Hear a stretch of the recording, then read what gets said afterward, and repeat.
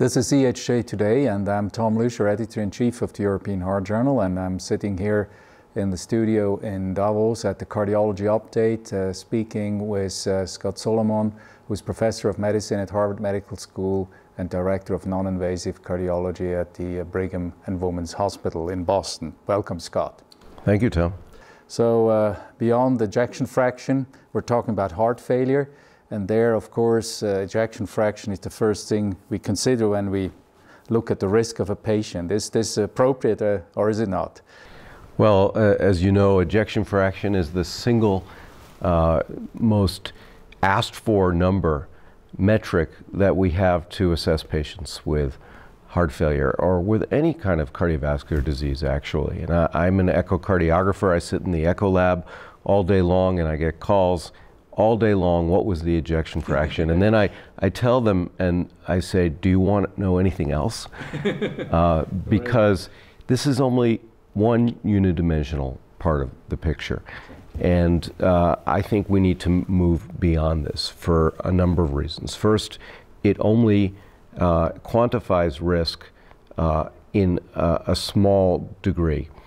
We have so many other things that we know about the patients that help us quantify risk. For example, how old they are, whether they have diabetes, their renal function. That completely changes the relationship between their ejection fraction and their outcomes.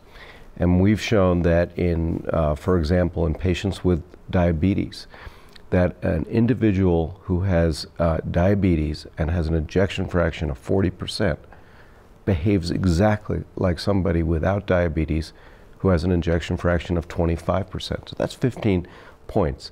The same thing for patients with renal dysfunction. So although the guidelines will use ejection fraction as a criteria for deciding who do we put an ICD in, I can show you data from many studies, CHARM, Valiant, that patients with renal dysfunction, patients with diabetes, who have higher ejection fractions than the cutoff are at the same risk of sudden death as somebody with an ejection fraction that's, say, below 35%, but doesn't have these other comorbidities. So comorbidities matter.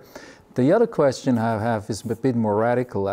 We just had some sessions on valvular heart disease. And what does ejection fraction mean in a patient with heart failure that has mitral regurgitation? Mitral regurgitation, as you know, is a way of unloading the heart. The blood, of course, is going backwards. You can get an artificially increased ejection fraction in that setting. And so an ejection fraction of 55 or 60%, which we might call normal in somebody without mitral regurgitation, could be actually in a patient with some degree of myocardial dysfunction if they also have severe mitral regurgitation. So we have to be very careful. Mitral regurgitation itself is a risk factor. So what we advocate doing is taking into account a number of metrics: ejection fraction, other measures of cardiac performance, including right ventricular function. Mitral regurgitation is important.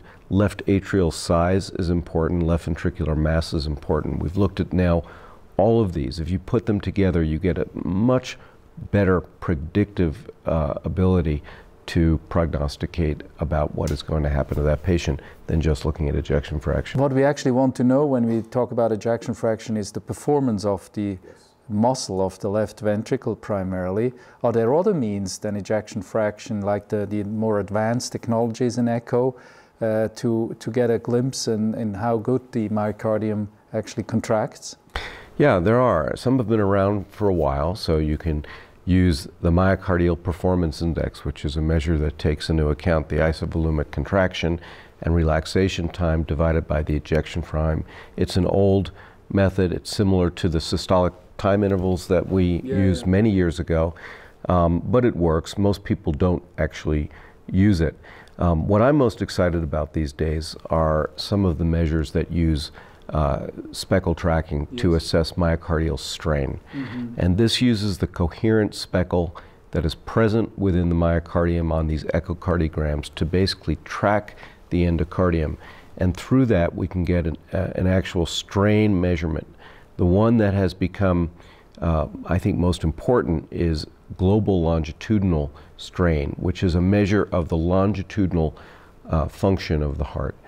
And what we've seen is that this longitudinal function of the heart appears to worsen in the setting of hypertension and in the setting of heart failure.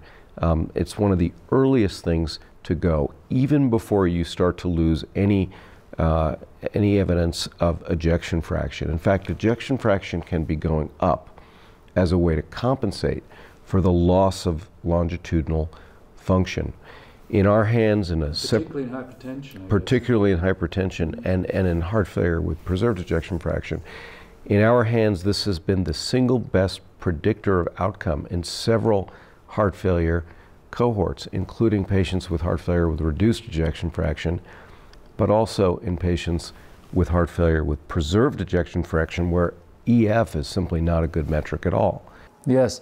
So if we have this number, and if it's low, then usually we know, according to the guidelines, what to do.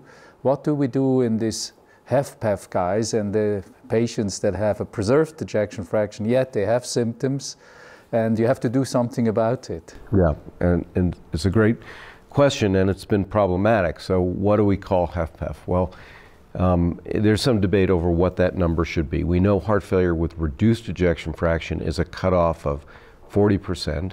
There's nothing magical about these cutoffs because EF is a plus or minus 7 number anyway.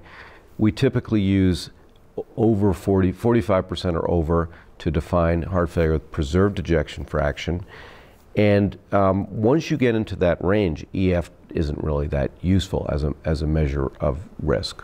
What is in these patients? Well, longitudinal strain turns out to be a very good measure. In the TopCat study, and these are data that are not yet published, longitudinal strain is the single best predictor of outcome in these patients.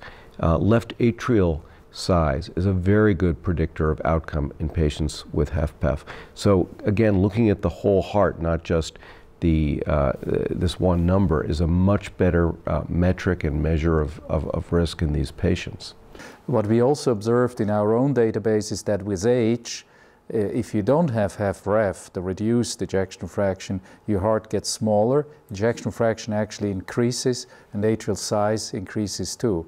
So is this longitudinal change of strain, is this the explanation why ejection fraction increases with age, or could it? What we think is happening is that with aging, longitudinal function worsens first, and these are mostly based on the subendocardial fibers. But in compensation for that, circumferential function actually improves.